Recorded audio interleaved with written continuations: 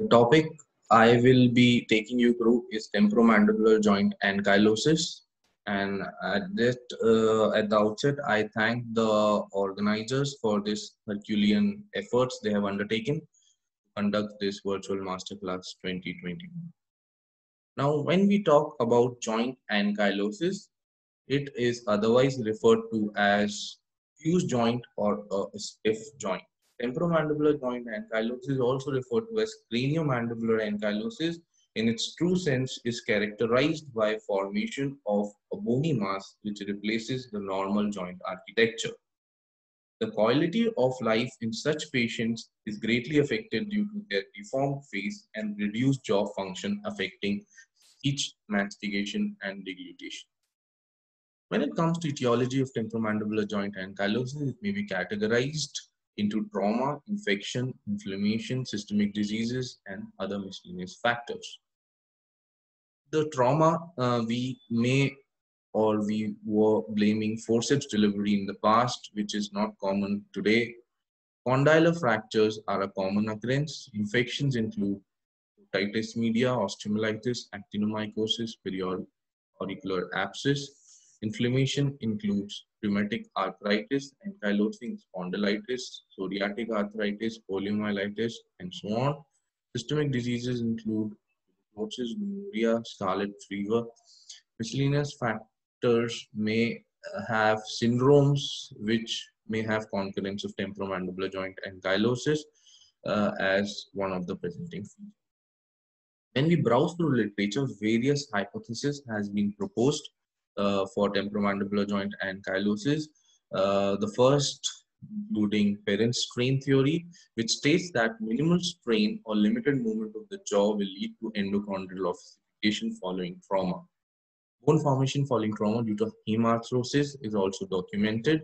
Meng et al. Proposed that forces similar to distraction osteogenesis due to lateral pterygoid muscle are responsible for causing temporomandibular joint ankylosis. Hall's hypothesis directs towards genetic predisposition of temporomandibular joint ankylosis. Bhattel et al. Have postulated that hypercoagulability of the blood at the traumatic site leads to temporomandibular joint ankylosis. All the above mentioned theories do not completely explain the development of temporomandibular joint ankylosis, with each one having its own flaws in completely elucidating the pathosis, with the condition being multifactorial in its initiation. The most logical and frequently encountered traumatic injury is traumatic injury to the pediatric condyle, which is observed by most of the surgeons across the world. Now, what happens is the fracture of a pediatric condyle are more prone for development of ankylosis owing to the peculiar anatomy of the condyle having a broad neck and highly vascularized head that has rich osteogenic potential when compared to the adult condyle. It is hypothesized that hemarthrosis along with the disruption of the fibrocartilage integrity allows the ingrowth of fibrous connective tissue into the joint, which results in ossification. Now, this is a very famous depiction in Rowe and Williams maxillofacial injuries, that in a child age 2 to 5, there is thin cortex and the periosteum is in active osteogenic phase. Following trauma, there is intracapsular hemarthrosis and there is a comminuted fracture of the well-vascularized bone with multiple fragments, which may lead or progress to temporomandibular joint ankylosis. When we look at these two computed tomographic scans of the trauma to the condyle, comparing adult with the pediatric population, you would observe that in an adult patient, you will have fractures of the neck of the condyle to prevent transmission of forces to the skull base and preventing injury to the skull base. Whereas in the pediatric condyle, due to the anatomy of the condyle, you will have shattered fracture or referred to as mushroom-like fracture of the condyle in a hemarthrotic environment, which may lead to temporomandibular joint ankylosis. Touching the classification for temporomandibular joint ankylosis, we may classify it as based on the sides involved, unilateral and bilateral. based on the location as intra and extra-articular, based on the type of tissue involved as bony, fibrous, and fibroosseous, and based on the extent of fusion, uh, dividing it into complete and incomplete. The most cited is Shoney's classification based on the radiographic findings, dividing temporomandibular joint ankylosis into 4 types, type 1 to type 4, where type 1 is fibrous adhesions around the joint, with type 4 being more extensive as complete osseous block between the ramus and the skull base, altering the normal anatomy. Going through the clinical features of ankylosis, let us divide into unilateral and bilateral. Touching on to the unilateral clinical features of temporomandibular joint ankylosis, when there is fusion of the joint, there would be obvious reduced or no mouth opening. There would be obvious facial asymmetry present in the patient. When there is early onset ankylosis, the extent of facial asymmetry would be more than in adult ankylosis. You would observe fullness on the affected side and flattening on the unaffected side. The ankylosed side would have fullness considering the soft tissue does not or occupy the space of the undergrown mandible, whereas the opposite side being elongated considering the normal growth of that side. There would be obvious occlusal canting evident in early ankylosis because the maxilla on the ankylosed side is locked and the growth of the maxilla is also affected, whereas the opposite side maxilla droops down where there is normal growth with the obvious deviation of the mandible to the affected side. There would be shortening of the ramus on the ankylosed side. You would observe a prominent antigonial notch on the ankylosed side. Elongation of coronoid may be present unilaterally or bilaterally in such cases. And class 2 malocclusion would be present on the affected side. Now, when we jump on to the clinical features of bilateral temporomandibular joint ankylosis, you would again, like unilateral ankylosis, would have reduced or nil mouth opening. You will have a very obvious retrognathia or microgenia, the bird face deformity, which is classical to these patients as seen in the first picture on this slide. The occlusal canting would be absent as the maxillary growth is locked on both the sides of the ankylosis. Short ramus is present bilaterally. You would have prominent antigonial notch on both the sides. Class 2 angles malocclusion may be present bilaterally.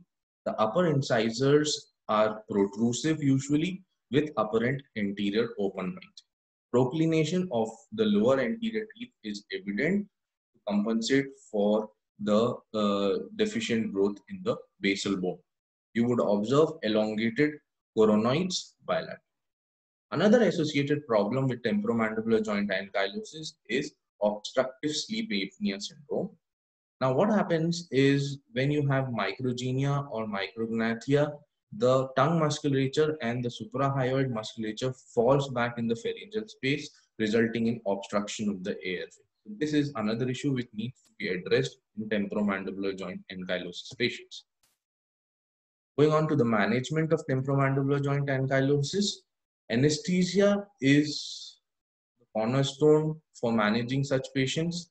Fiber optic scope assisted intubation is the norm currently and is followed across the world.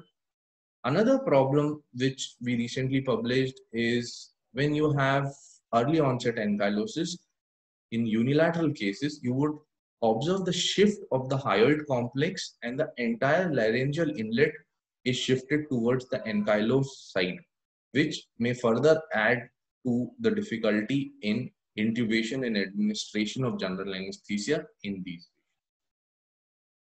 When it comes to surgery for ankylosis, it may require staged procedures.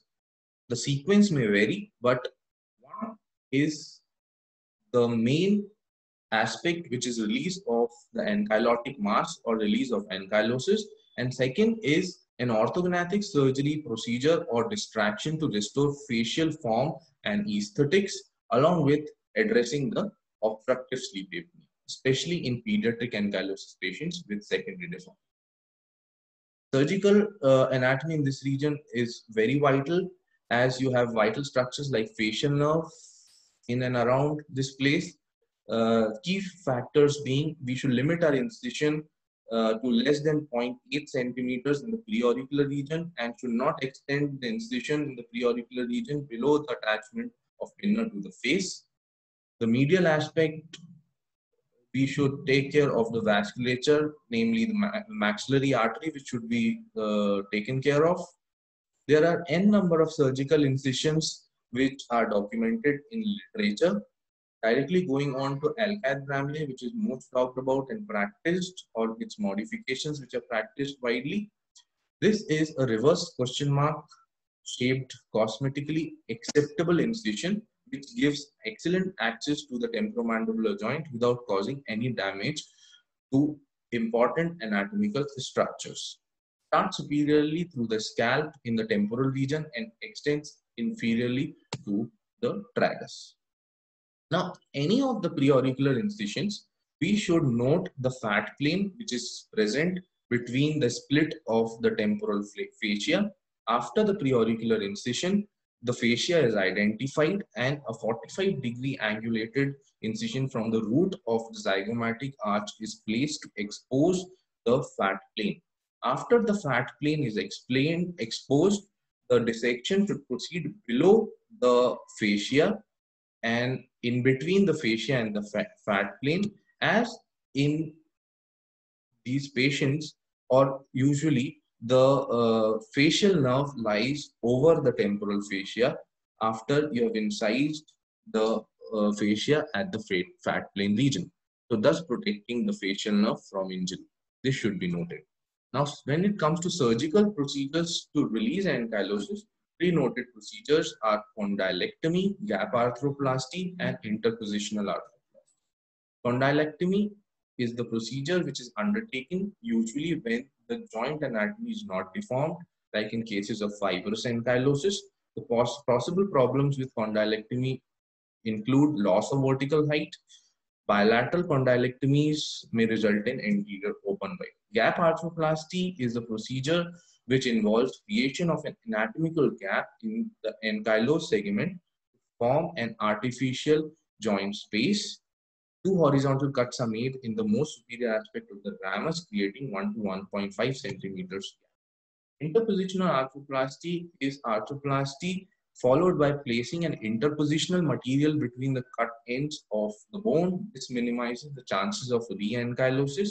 The interpositional materials may include biological materials like dermis, fascia, fat, or cartilage, and alloplastic material including vitalium, silastic, or alloplastic joints. Another procedure which is documented in literature is Eschmach's procedure, where a wedge-shaped bone in cases of ankylosis is released at the angle region to attain the mouth opening. Now, lateral arthroplasty is another documented procedure, especially in cases of Shawnee's type 2 ankylosis. The lateral aspect of the ankylotic mass is released alone with retention of the medial mass. Few other modifications which are documented in literature includes Dr. Paul C. Sellin's procedure, which is sub-ankylotic osteotomy.